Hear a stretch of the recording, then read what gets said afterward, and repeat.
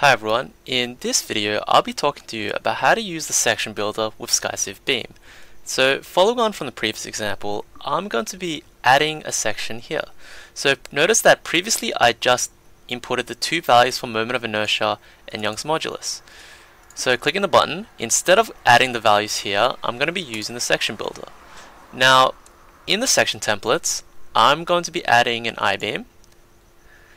And now if I wanted to, I could change the dimensions in this form or by clicking through the different dimensions, but I'm happy with the default I-beam. Clicking into the general, I can change my material from many of the pre-configured materials, but I'm happy with structural steel, so I'm going to leave it as it is. And because I'm happy with this configuration, I'm going to submit this section. And after it's been submitted, you'll notice that the table has been populated with the name of the beam, the depth, the centroid, the moment of inertia, the Young's modulus, and the material, which is structural steel.